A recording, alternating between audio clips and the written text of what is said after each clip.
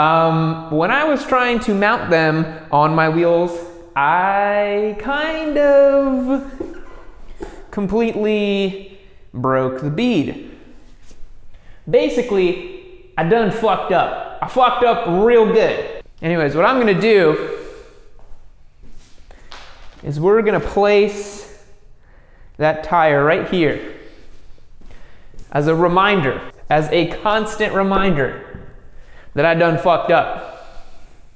I fucked it up. That was no good.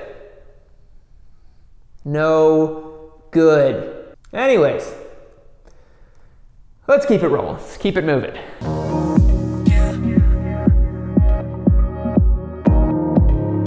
What's going on, everybody? Today we're going to be doing a little bit more maintenance and modification to the FZ09. We're going to be swapping on 2 new tires on it. These are the Bridgestone S21, updated version of their S20 tire, which has been very popular.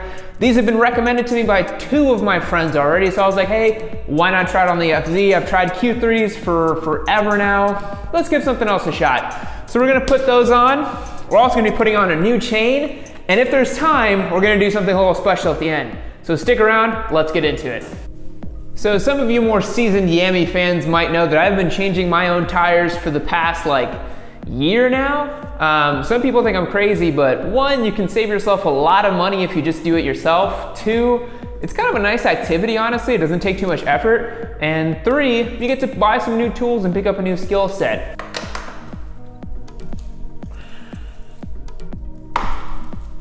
Most everyone knows this, but you always want to crack that axle nut when the bike is not on a stand, because it's actually a lot easier to just go ahead and knock that puppy off without getting it on the stand.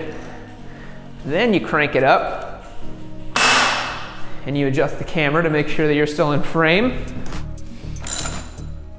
You know, the interesting thing is I get a lot of comments on my videos about my hair. And I've seen the analytics on my channel, and 97% of my audience is male. I'm not really sure why you guys care so much about my hair, but I can't be bothered to shave it every time I get on camera, so sometimes I look a little scruffy. It is what it is. Get yourself a nice little rubber mallet. Makes getting that axle off real simple. You want to support the weight of the wheel with your foot. Slide that puppy off. Brake caliper is gonna just dangle right there, not a problem. Get this chain off of there. I can't wait to get that thing off. This chain is so fucked. We're gonna get into that too later, but.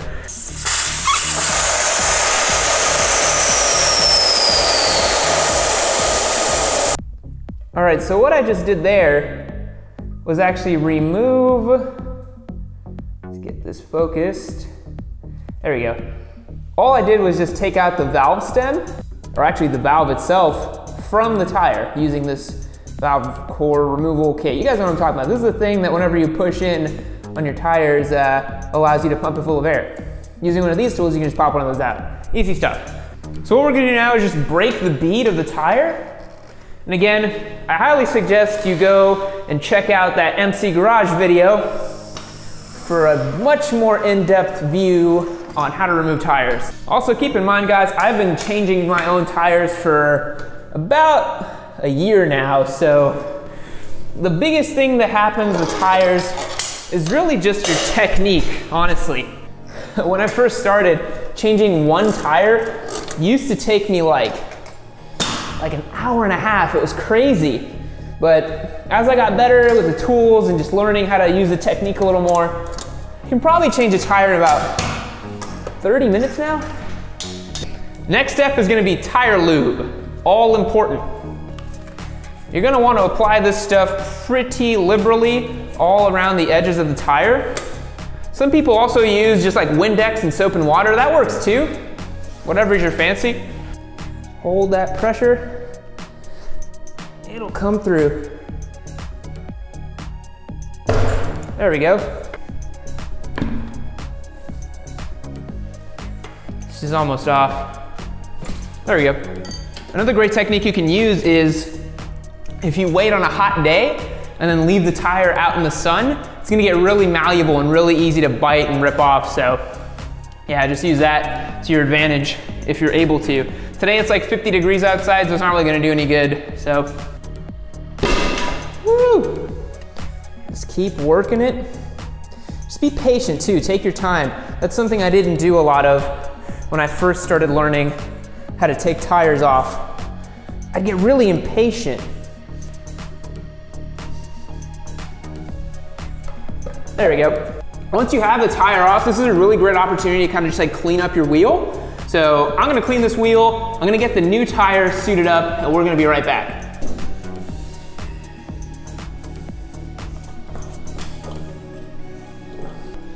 There we go. Yep, and yep, there we go. There's something my dad used to tell me when he was working on cars or bikes or anything. He was like, take your time. If you start feeling yourself getting angry, take a break, come back to it later with a fresh set of eyes, because if you're angry, you're probably not doing it right, honestly. Okay, sit rep. I went and I bought these tires today, right? And I was like, hey, I've mounted up a ton of tires in my day. I've done Q3s, I've done all kinds of stuff, right? So these are Bridgestone S21s. They're a little different than the Q3s. They're a little harder compound. When I was trying to mount them on my wheels, I kind of completely broke the bead. Basically, I done fucked up. I fucked up real good. So I had to go back to Cycle Gear where I bought the tires and buy another rear tire and sheepishly ask them to install it for me. Shout out to Jim over at Cycle Gear. Jim doesn't judge, he only heals. Holy shit, completely fucked this up. God damn, look at this thing. Look at that. Look at that bead. Look at that bead. Do you see that? Totally fucked it up. Come on, cooperate with me, please. So right now I'm removing the first pin on the old chain to break it off. It's being a little difficult, so we're just gonna keep tugging away at it. Typically you're supposed to angle grind away the top of the pin and then just push it out, but you can just push out the pin entirely without having to do that. There we go. Old pin is popped off, is ready to be taken out. Nice. Now, we need to take this cover off to get access to the front sprocket. So we're just gonna remove, let's see, lefty this way. That's off. Now we need to take these little guys off. So this is not the first time that I've changed out a chain. I actually did the chain on the Daytona, on Daytona 1.0, not Daytona 2.0, this is brand new. So not my first go around changing a chain. And there we go. Front sprocket.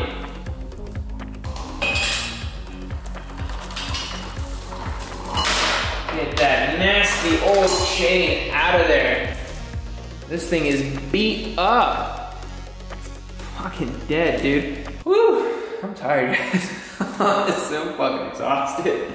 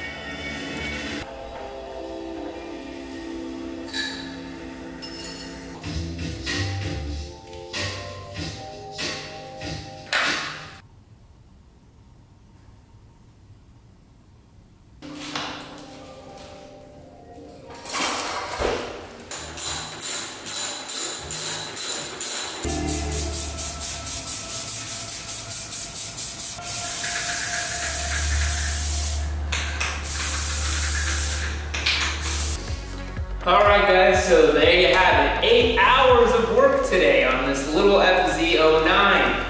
We got new front and rear tires, a brand new chain, some maintenance, and we plasti dipped the whole thing in black, which I think looks pretty damn cool, honestly. Came out way cooler than I thought it would, and it looks mean as hell now, which I really love. super aggressive, super mean. Loving it.